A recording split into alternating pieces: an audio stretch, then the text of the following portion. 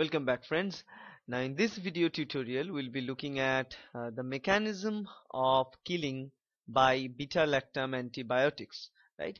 Now we have seen the introductory video about the beta-lactam antibiotics, which is possessing all the penicillin, ampicillin, amoxicillin and all these different antibiotics of this range, and all of these beta-lactam antibiotics are a kind of cell wall inhibitors, right? Now we know that bacteria cells are having cell wall, and that cell wall is important for holding its structure or structural integrity of the cell, right? Now if the cell wall synthesis is halted, in those cases the developing bacteria will die, or the new bacteria which are growing will die. Now why? Because it is interfering with the development and the synthesis of cell wall. Okay, so let me write it here. So here we'll be talking about the mode of action of beta-lactam antibiotics. Okay, now among the beta-lactam, the most common one, penicillin. Okay, now in this case, as I have told you, that whenever you're talking about this thing, all of them are cell wall synthesis inhibitor. Okay, that means they interfere with the production of or synthesis of cell wall, and as a result of that they can only attack growing cells.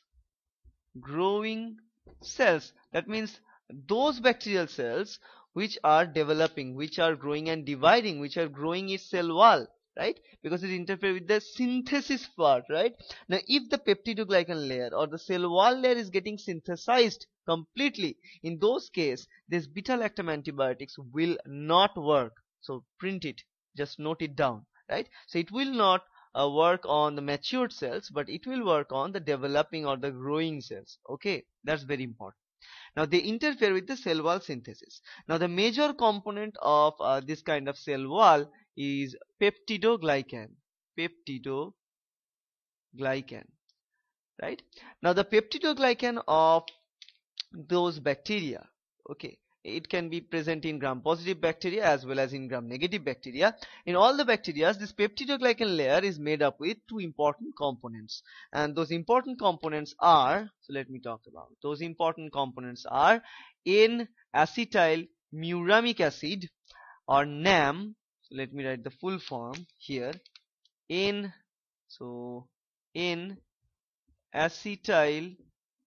muramic acid, and another important component that is termed as NAG, or N-acetyl glucosamine. So let me write N-acetyl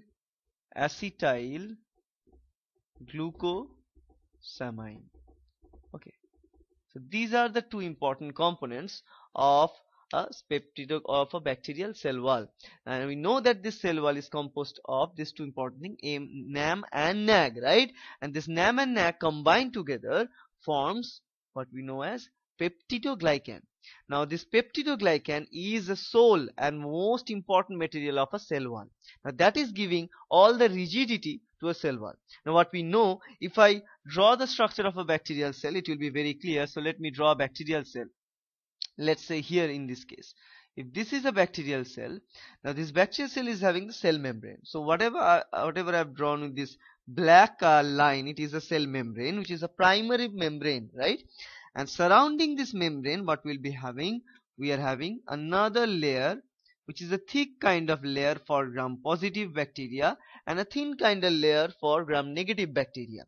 Now this red color, this layer is termed as peptidoglycan layer, or a kind of cell wall. Okay, and obviously there is a small gap region placed there between the cell membrane and cell wall.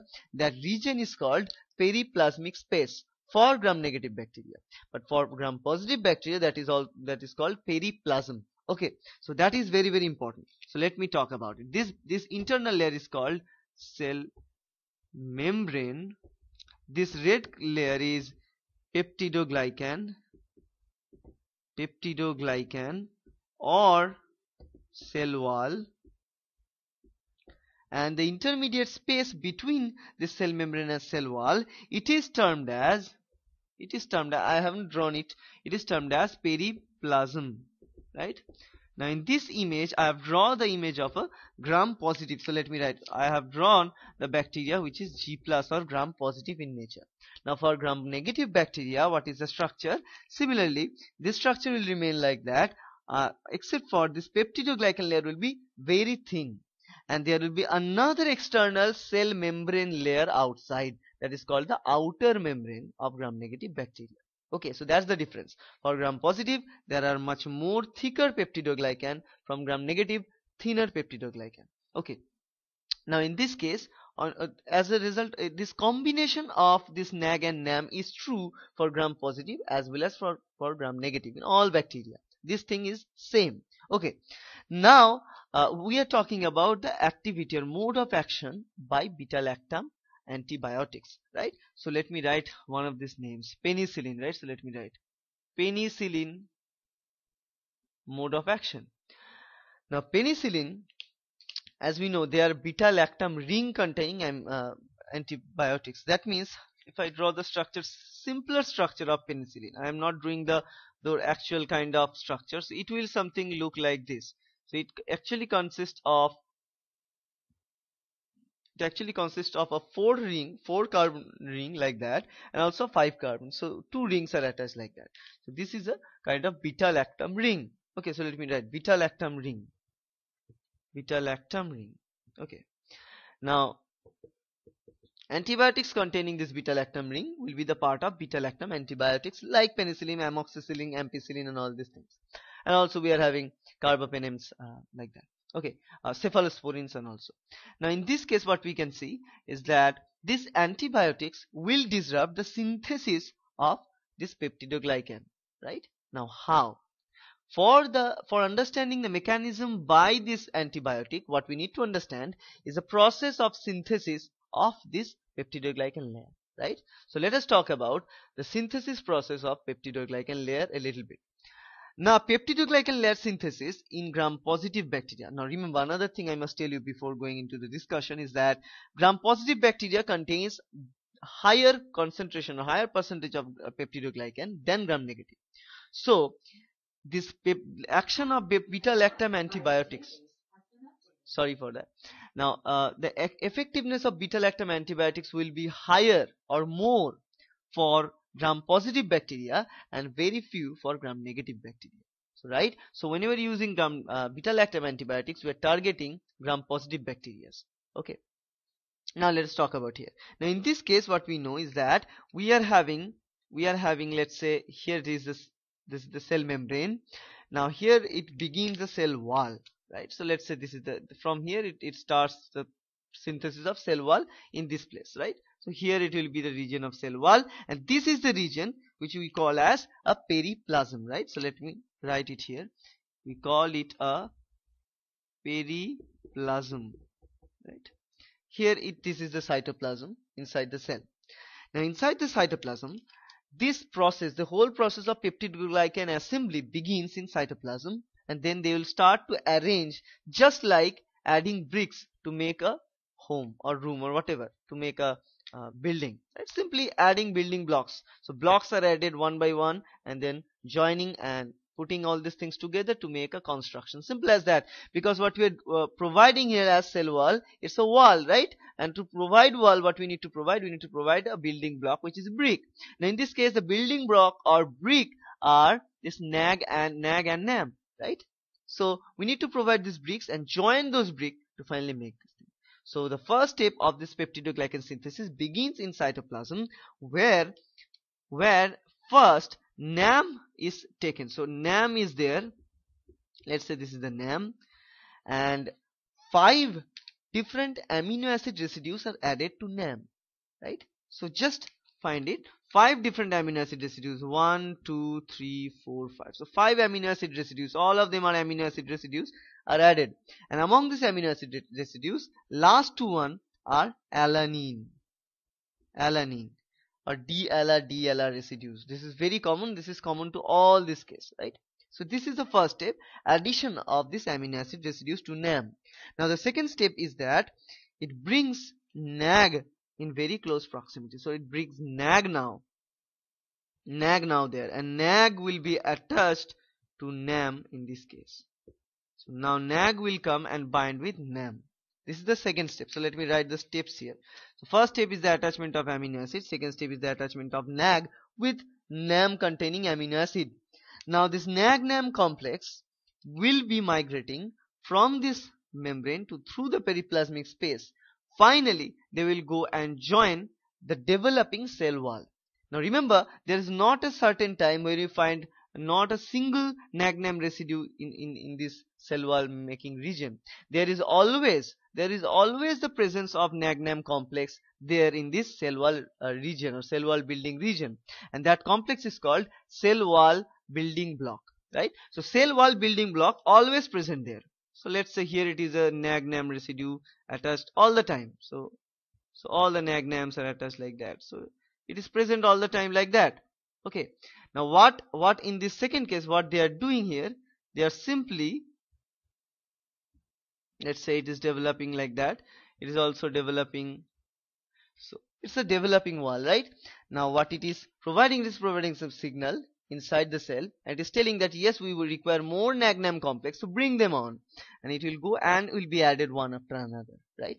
So this NAG-NAM complex will be migrating to the periplasm. Through the periplasm they will go and attach to the previously placed brick of this wall, right, which is another NAG-NAM complex. So they will go and this complex will be added here, right, will be added here. Now I must tell you another important thing is that previously added bricks are also having this NAG-NAM complex, and they are also having this 5 different amino acid sequence added with NAM but not NAG. Remember, it is added with only NAM, right? So here also, let's say in this case let's talk about here. So let's say this particular NAG-NAM complex, they are providing this amino acid residues. So here are the amino acid residues. So it's a NAG-NAM complex providing the amino acid residues. Now this new NAG-NAM complex will move, and as they are moving, what they are having here it is, and they will start providing their amino acid residues, right? So if I draw it here, it will look something like that. Now in the previous case,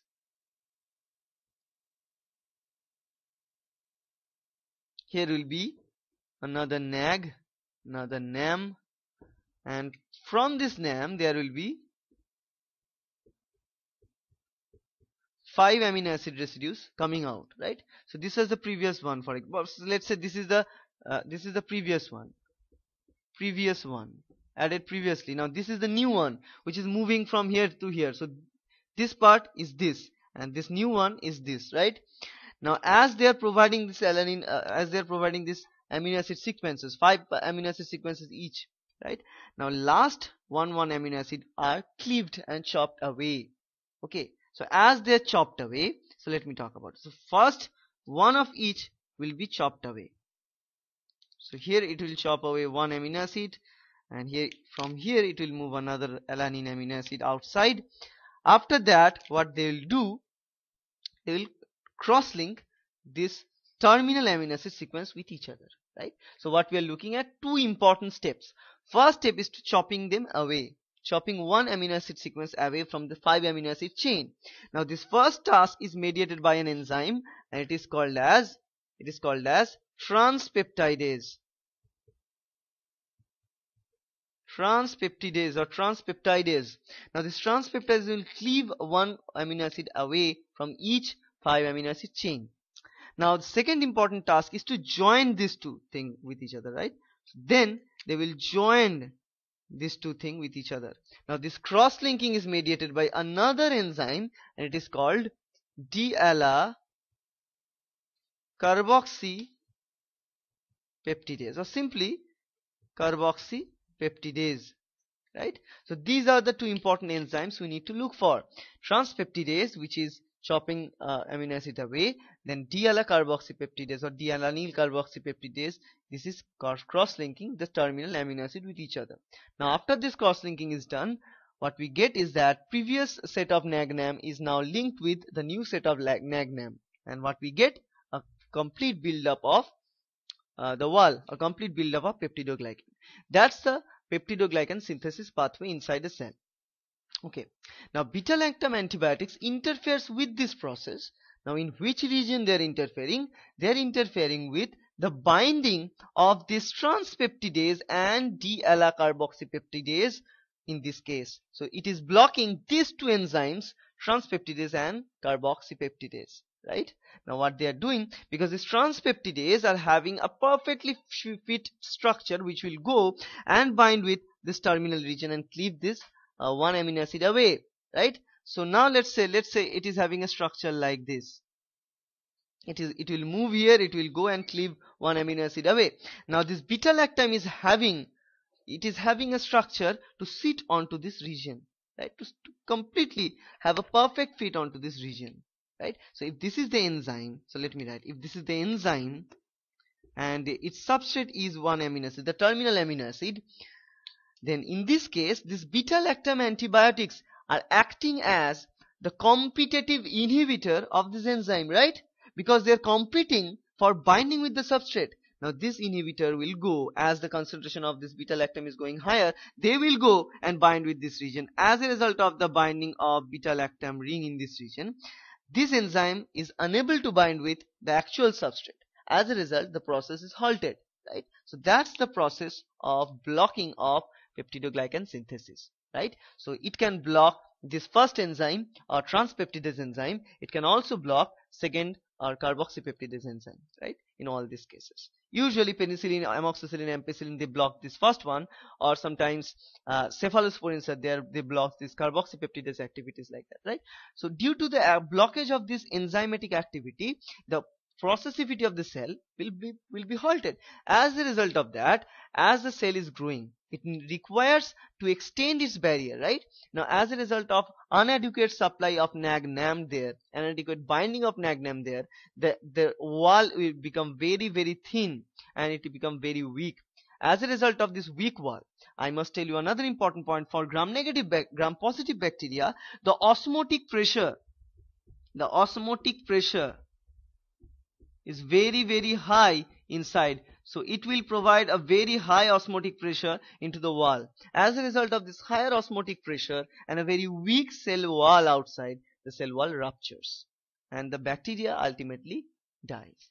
So that's how this beta-lactam antibiotics interfere with the synthesis of peptidoglycan and eventually kill the bacterial cell. So eventually the activity of this penicillin and beta-lactams are to kill the cell, so they are bactericidal. Remember, there are two types of activity, bactericidal and bacteriostatic. Now as they are killing, so that's why they are of bactericidal antibiotics. Okay, so that's how they can kill the cell, and I hope that's helpful. Thank you.